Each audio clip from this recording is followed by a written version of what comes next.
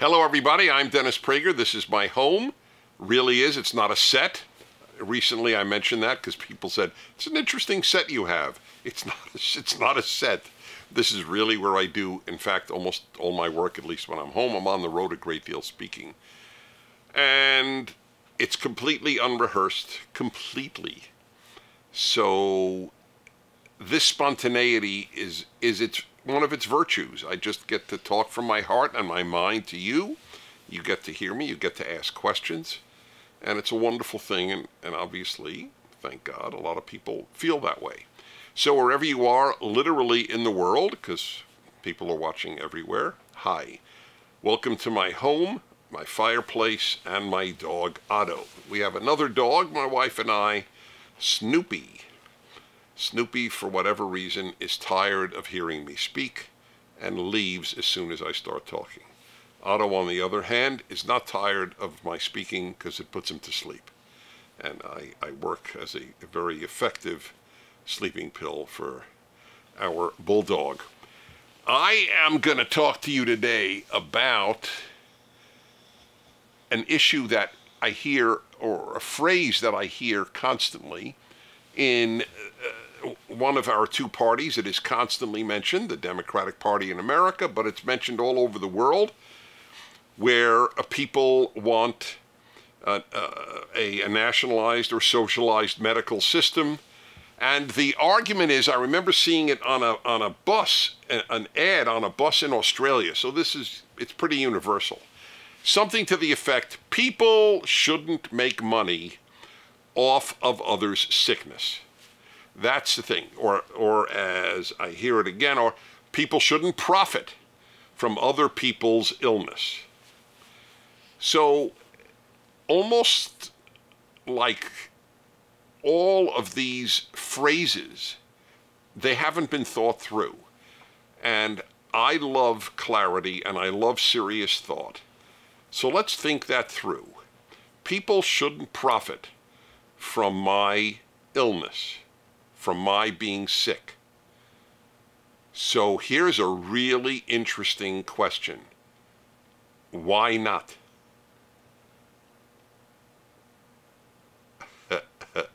I would love to hear somebody's, because it's not right.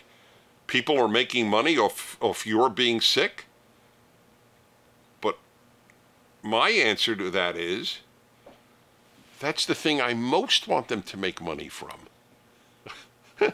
Why is it great to make $20 million playing football, but not $20 million from conquering people's cancer? It's so bizarre to me. It's like it's upside down. I would love people to make money off getting me better. They're not making money off of my sickness. They're making money off of getting me out of my sickness. It's not a true statement. If people really made money, well, Dennis Prager got sick. That's another $100,000 for us. No, Dennis Prager got sick, so we'll get $100,000 to make him better. I think that's terrific. I want people to make money making me better and making you better and making your loved ones better. I can't think of a better way for people to make money. You're okay if people make money from pizza, from football, from movies, but not from making people better? Why is that not bizarre? I'll tell you why. Because people haven't thought it through. It's one of the most widely used lines that means nothing. We don't want people to profit off your sickness? Well, why don't we drop sickness? How about food? Would anybody say, well, look, folks, let's be honest. You need food even more than you need health care. It doesn't take long for you. It'll take a long time till most of you get really sick and die from that sickness. But it doesn't take long to starve to death. So we need food even more than we need health care. So why don't we just say it is wrong for people to profit from food? Really? Isn't the fact that people profit from food the single biggest reason that there is less hunger today than at any time in the history of the human race? Why else do you think that is? Because people made money feeding others. And, of course, new farming techniques. I mean, a whole host of reasons, but it's all related to the farmer isn't going to use new farming techniques if he isn't paid, if he doesn't make a profit. Profit means being paid for. That's what profit means. You don't work if you don't make a profit. Correct? That's what it means. And you work harder, the bigger your profit. I've often said when I go to a hospital, and I've had a number of back surgeries, and I'm fine, and I bless these surgeons, and I hope they made a lot of money because they work very, very hard. It's very hard to perform surgery, and it takes a long time of investment in your life to learn how to be a surgeon. What would you prefer, that people did it from the goodness of their hearts? Isn't that a little unrealistic? People are going to go to medical school and university for 10 years, 15 years. Work incredibly hard, and then get as much as a milk delivery service for their work. Is that a realistic vision? I care about, more than anything else in the world, I care about increasing goodness on earth. That's my preoccupation ever since I was in high school. I wrote it in my diary in high school. That's what animates me, increasing goodness.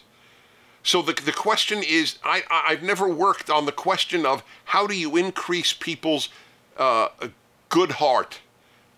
I am interested in people's good deeds. Good hearts have led to a lot of bad deeds. And selfish hearts have often led to good deeds.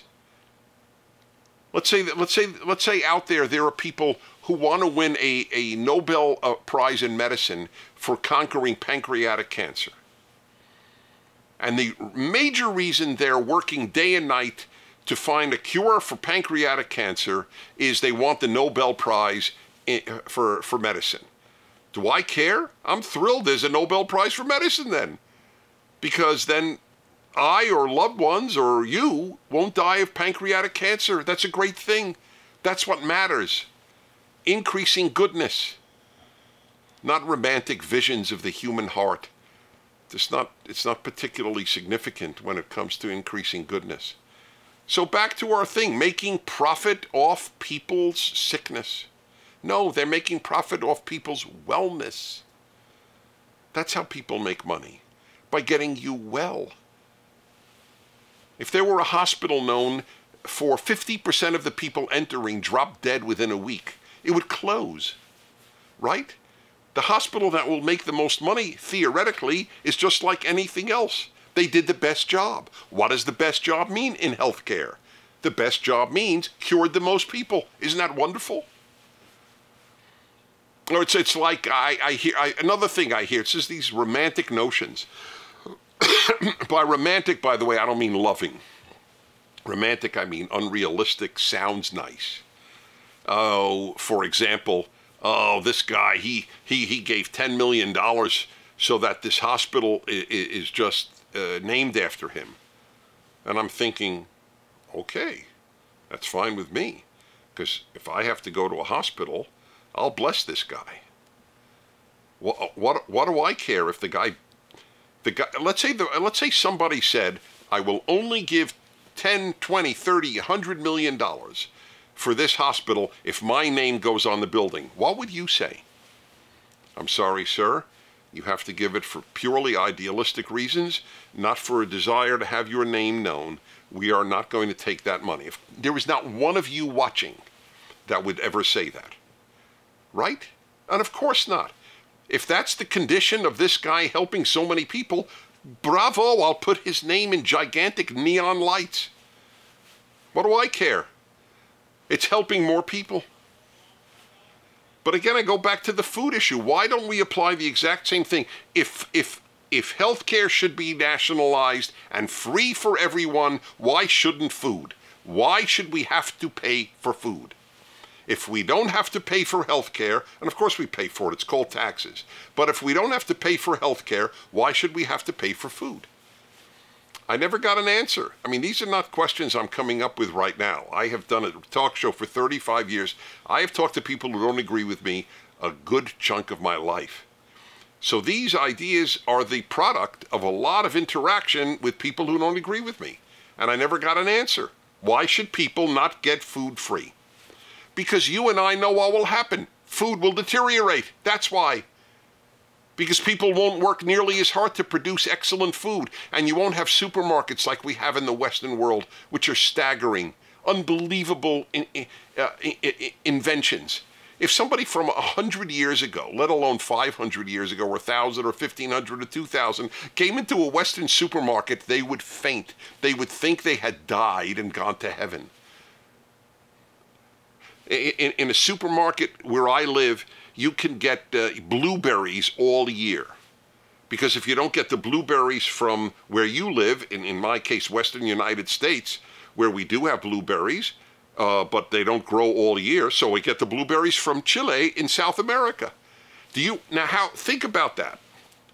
How did blueberries from Chile get to my supermarket 2 minutes from my house in Los Angeles, California, USA? How did that happen?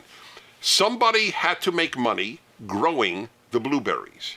Somebody had to make money picking the blueberries. Somebody had to make money packing the blueberries. Somebody had to make money shipping the blueberries. Somebody had to make money delivering the blueberries from the ship or the airplane. Somebody had to make money selling the blueberries in a supermarket. It's astonishing it doesn't cost $1,000 for a box of blueberries. But everyone involved in it had to make money. I can then eat a very nice, healthy fruit. Berries are quite good for you with their antioxidants. I can eat blueberries 12 months a year as a result of that, solely because people made profits. If blueberries were nationalized, it wouldn't happen because there's no incentive. People need incentives to work hard, and correctly so. My first job in my life, I was about, I guess 14 years old, shoveling snow. I grew up in a cold climate in New York City, and I shoveled snow. You know why I shoveled people's snow? Because they paid me. That's why. It was an incentive. Look at all this money I'll get for shoveling snow, and then I could buy whatever I want. Because I didn't get a very big allowance at the time from my parents, which is a good thing. Because if my parents gave me a big allowance, I wouldn't have shoveled snow. That's another thing, by the way. That's why benefits make people lazy. Of course they do. They would have made me lazy. If my father gave me the equivalent of shoveling snow money, then I wouldn't have shoveled snow. I already have the money. Why should I work so hard? And it is hard to shovel snow. For those of you in warm climates, snow weighs a lot. Believe me, and when you pick a shovel, one shovelful of it, you'll know. This is real life. This is not make-believe stuff. Of course you're going to have more excellence. Now, that doesn't mean that we don't have safety nets in health, just like we have safety nets in food. We should have safety nets. For that handful of people, at least in our cultures, in the developed cultures, that cannot afford a meal, that's a very small number of people, but where they exist, of course, we help them out with food banks. And by the way, ideally, they should be helped by fellow citizens, by churches, synagogues, clubs, food banks, food for the poor, and so on. I mean, that's the ideal. I think the last should be the government, because it's one-to-one when it's done in a private charity. And that's a much bigger difference when somebody gives you food than the state gives you food. So all of this argues tremendously morally. I'm talking morally here. I'm not talking about politics. This is not politics. This is morality. People make money from doing good is a wonderful thing. It's astonishing to me that people are at peace with people making money for doing nothing. I mean, it's fun. I have no problem, by the way, with football players making $10 million. I have none whatsoever. That's what's called a free market. If people want to pay a lot to watch athletes play, they should be allowed to, and that's fine. But, I mean, let's be honest, nobody in his right mind thinks football players do for society what surgeons do, or for that matter, what the guy who plants blueberries does. The blueberry planter in Chile does a lot more for the world than any football player living. But we have no problem with the football player making money, but we have a big problem with the person who provides surgery, or the pharmaceutical companies. That's really mind-blowing. Everyone I know, not everyone, a lot of people I know, I always like to be precise, many people I know, and there is no one watching. I don't care where you are on earth or what your age is. Every one of you has people in your life who are alive thanks to drug companies' research and development budgets of billions of dollars over time. Why did they spend all of that money to figure out what sort of drug to produce for diabetes or for a form of chemotherapy against cancer or against pneumonia or what have you? Why? Because there was a profit in it. That's why. Wow, if we come up with a cure for X, Y, or Z disease, we're going to make a lot of money. That's right. You're darn tootin' you will, and that's great. I want you to make a lot of money because that's the greatest incentive. That's what incentivizes places to spend vast sums of money to research and develop drugs that will heal millions, hundreds of millions of people. Do they engage in practices that are often unsavory or whatever? Of course they do. The human condition is very, very complex. But the sum total of the profit-based drug industry is that hundreds of millions of people lived longer than they would have without those drugs, lived in far less pain thanks to those drugs. But let's nationalize it. Let's pay the price that we want to pay. Yeah, if you pay the price you want to pay, that is you as the government, then the drug company doesn't make the money that it needs to have a profit to find another cure in the form of a drug. So the next time you hear, ooh, people are profiteering, that's the term they used in a recent Democratic Party debate in the United States. People are profiteering from people's sickness. No, they're profiteering from making people well. That's a good thing. All righty, time for your questions. They're on their way. It's on their way. All righty. Okay. All right. You know what? That's a great. How much time did I just take up? 18. Yeah, we have time. So let's see. Okay. Here's an interesting. David, 23, in Los Angeles. Hi, Dave. What are 3 things you cannot live without?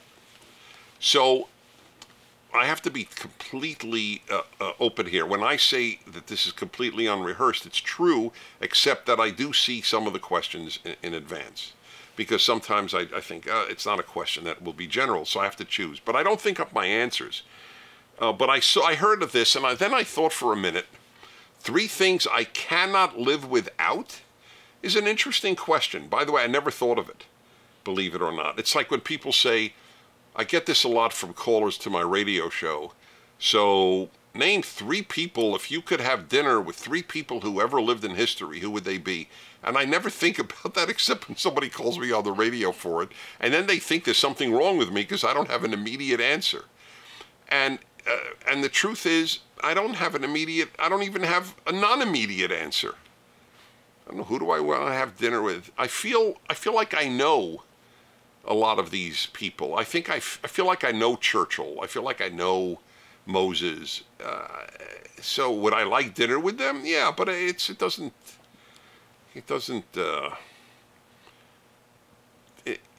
preoccupy me for whatever. Maybe there's something wrong with me. I'd rather have dinner with my best friends. To be honest, I've never been a celebrity fan or famous person fan. I love having meals with my friends and my wife and my kids. To be honest, that's really that's a big high for me. So anyway, 3 things I can't live without. And we're obviously not talking physically, right? We can't live without oxygen and nitrogen and food. So 3 things I can't live without. It would be extremely hard for me to live without friends and my wife. I'm a people person. By the way, my motto on this, which I probably should talk about another time because this is really going to provoke reaction. I have contempt for humanity and I love people.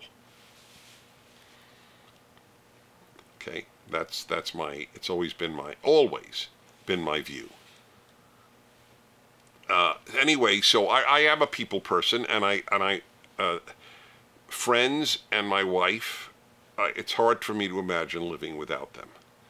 That's the first thing. I mean, and God, if somehow I woke up convinced there was no God, I would of course understand, because I'm very intellectual and rational, I would understand that, if there is no God, everything's a coincidence. That means there's no meaning. There's ultimately no meaning to this existence. It's a fluke. It just happened on one planet at one time in history. It's a fluke. We die, and for eternity, we're oblivion. We're nothing. That would bother me. I would like to believe there's something beyond this, and that I will be reconnected with the people I love.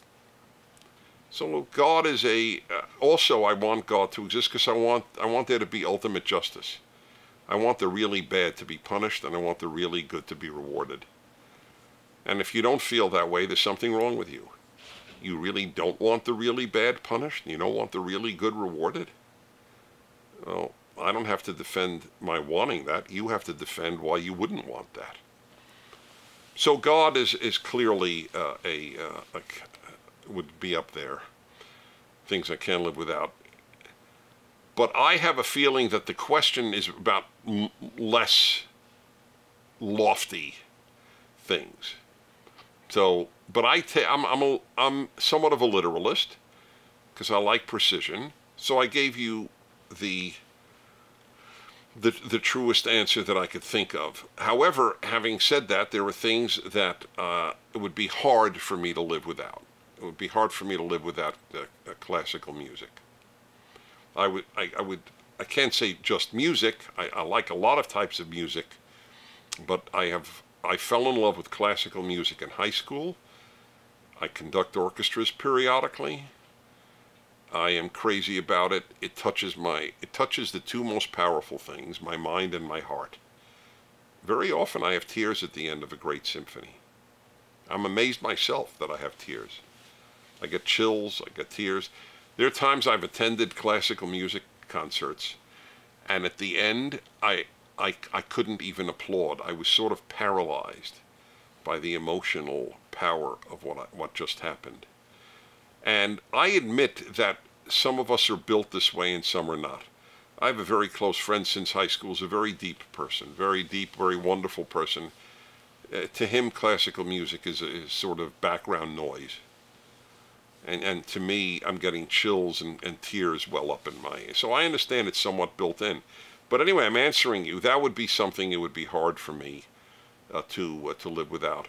That's why I think every kid at some point asks, well, would you rather be blind or deaf? Right? It's a sort of high school question. It's not a stupid question. It's really asking, what do you think is more important, sight or hearing? Sight is, of course, more important to get along on a daily basis, because otherwise you bump into things, and there's a lot you can't do. On the other hand, without hearing, how do you communicate? And communication is everything. Talking to people, getting their feedback, and of course hearing music. It's a very tough call. I feel for people in both cases who can't see or can't hear. But I have a lot of blind people who listen to my radio show, because obviously they just have to hear it. And they call up and tell me they lead a very productive life, and they do. Obviously, I don't get to talk to deaf people. I had a deaf grandmother. She read my lips. She was amazing. She could read your lips from the other side of the room. You really did have to be careful what you said. But I saw how it isolated her. It's a very painful thing. How we doing on time? 25. Oh, good. You didn't give a third thing. I didn't give a third thing, because I'm not trying to give a third thing. The other one was God and friends. So I didn't. All right, so cigars, yeah. So cigars, it's a real love in my life. I admit it. It's a joy. I'm not addicted. People, oh, you're addicted. Like they don't even know anything about cigars. Nobody's addicted to cigars because we don't inhale, so the nicotine is not the element. The reason people like cigars is for the taste. I like the taste of tobacco. I don't like cigarettes. People don't smoke cigarettes for tobacco. They smoke cigarettes for nicotine. But they get a lot of junk with it, like tar. So I'm sure if somebody would remind me, I could come up with others. But that I'll leave it at that. Okay, let's see. Finally, I know this one from Norway I've been waiting to answer. Julie, 23, in Norway. By the way, my first visit to Norway, I was in my 20s. I had no money. So how did I go up the Norwegian coast? I went from, I think from Bergen, all the way up to Nordkapp, the very top of Norway in the Arctic, past the Arctic. I went on a mail boat. It was delivering U.S. mail. U.S. because that's silly. It was delivering Norwegian mail. And I had so little money, I slept in the bar. Night after night, I would sleep on the floor in the bar. And it was one of the great trips of my life. Got off at the top of Norway, went around to Finland, took the Finnish railway down. I actually saw reindeer in the wild. In fact, I was chased by a male reindeer because I took a picture of him mating with his wife or girlfriend. I don't know if they were married. And he didn't like my intrusion. And I'll never forget, people were laughing themselves silly watching this American kid running away from a reindeer. It's one of the sights I wish I had a video of, but they didn't have cell phones then to take video of everything happening. Anyway, that was my first trip to Norway. I've been there quite a number of times. Here comes a question all the way from the cold north, Dennis. You speak about kids not wanting anything to do with their parents for silly and valid reasons, and I agree. But what about parents not wanting anything to do with their kids for silly and valid reasons? In Norway, it seems to be an issue of fathers just leaving their wife and children, capitalized and, meaning that they just pack their bags and get a divorce, but abandon their children, leaving them at their mom's care as they start over with someone else. Any thoughts on that? There's not much to say. It's this is what I'll say. This is hardly unique to Norway, unfortunately. Fathers, and sometimes mothers, more fathers, who just move on, as it were, and just stop contact with their kids and make a new family or just want a new life. I don't get it. I have no explanation. It is like telling me that somebody would like to collect bee stings. It makes no sense to me. I'm a father. I mean, it is so beyond my understanding. I get bad things. I understand it. I have a human nature that's as flawed as everybody else's. So I understand bad behavior. I don't understand that behavior. How do you love your kids and then say bye-bye on your own? I don't have an answer for you. It's a form of narcissism that I find inscrutable. I can't explain it. So I can't give you much intelligent reaction. It makes no sense to me. Far more common, I think, in the United States is kids stopping speaking to parents. That I have a lot of thoughts on. But this one it truly makes no sense. The human species is complex. That's all I can say. the natural love of your children that's, I think, built into most people. This seems to violate one of the most basic instincts of the human being, is loving your children. So I don't know. It would be very interesting. I wish I could interview them, as bizarre as that sounds. I wouldn't give them a hard time. I would just want to understand, how could you do this? Did you love your children before you abandoned them? Now, if they say no, well, then at least I'll understand they don't love children, even their own. But it's hard to imagine. Even that's hard to imagine. Anyway, I don't know how common it is. It's an interesting question. How common is it now versus, let's say, 50 years ago, 100 years ago? And I don't have an answer to that. All right, my friends. Another intense and fun fireside chat. These mean a lot to me. That's why I do them every week. I have a very, very wonderfully blessed, busy life. But I just do everything possible not to miss this. So I just want to remind you that you could watch any of the fireside chats and it will be relevant. It doesn't have to be recent. I talk about big issues almost in every case, so it doesn't matter when you listen. And share them with others, because I would like to double the number of people watching. There's no money in it for me. It's not, for those of you who worry about profits, I make no money on the fireside chat. Just for the record. I do it because I want to touch people's lives. So if you can forward this to others, that's a great thing, I think, because it's important subjects that are being discussed. Thank you for being with me. Until next week, bye-bye. Thank you for watching. If you'd like to keep these fireside chats free, please do by donating to PragerU.